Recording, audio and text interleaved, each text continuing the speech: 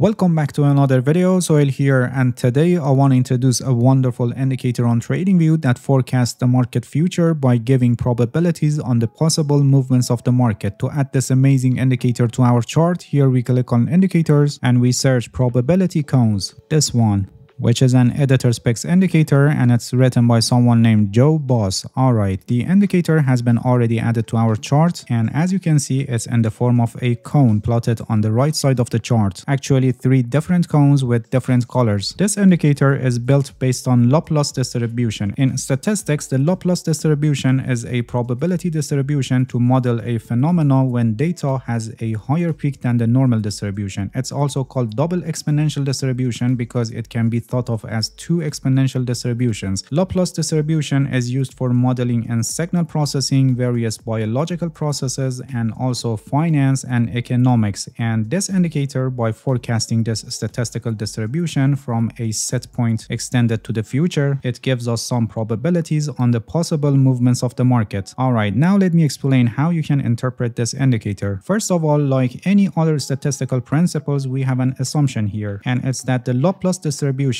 that is starting from the cone's origin here, and it's based on a sample of historical candles in the past, is probable that it's going to represent the distribution of future prices. If you're familiar with probability, so you know that when we say something is, for example, 90% probable to happen, it means that if we repeat that experiment 100 times over and over, on average 90 times it's a win, and the 10% loss is still here to happen, even for example more than 10 times, because when it comes to probabilities, we are dealing with average, not fixed numbers. Alright, now let me show you what we have here. This middle line, which is in orange color, is the mean, and the price is supposed to typically be more around its mean. And when the price is far from the mean, we expect it to reverse back to the mean. This is our first cone, which is in green color. The upper line is 1 deviation above the mean, and the lower line is 1 deviation below the mean. In other words, the first cone is 1 deviation from the mean. Statistically, it's proven that 68% of the price movement stays inside the first cone. So if the price goes outside this green cone, there is 68% probability that the price will come back to the cone and approach to the mean. The second cone, which is in blue color, is actually 2 deviation from the mean. It's statistically proven that 90% of the price movement stays inside the second deviation cone. So if the price goes outside this blue cone, there is 95% probability to have a reversal. And the third cone, which is in red color, is actually 3 deviation from the mean, and it's proven statistically that 99.7% of the price movement stays inside this third deviation cone. So if the price goes outside this red cone, there is 99.7% probability to have a reversal. One point that you must pay attention is that because here we are dealing with prices that typically move in trends with different degree of strength. So when the momentum is strong, we can have the price above the first cone or below the first cone, and you may see it maintains itself above or below the first cone. This can also happen with the second cone when the momentum is very strong. It's exactly like overbought or oversold conditions. If you have worked with, for example, with RSI, so you know that when the trend is strong, you may have your RSI in overbought condition and maintaining that condition or regularly showing overbought when the trend is strong. This can happen also with divergences if you're familiar with them. So because of this reason, it's better to use a momentum indicator with these cones like MACD, so you can also evaluate momentum. This indicator is a very good choice to be used in reversal trading strategies where, for example, you have a bullish signal and the price is also, for example, below the second cone. So you can conclude that there is statistically 95% probability to have price reversal. The important point with this indicator is that you should never use it alone for your trading decisions, and you must use it in conjunction with other indicators or in other strategies like the reversal strategy I just mentioned, and it should be more relied upon as a confirming tool. Alright, that's it. Thank you for watching this video. If you have any questions, feel free to ask and leave a comment for me. I'll answer your questions as soon as possible. If you haven't subscribed to my channel, please subscribe and hit the bell so you get the notifications of my new videos. See you guys in next video, and good luck with your trading.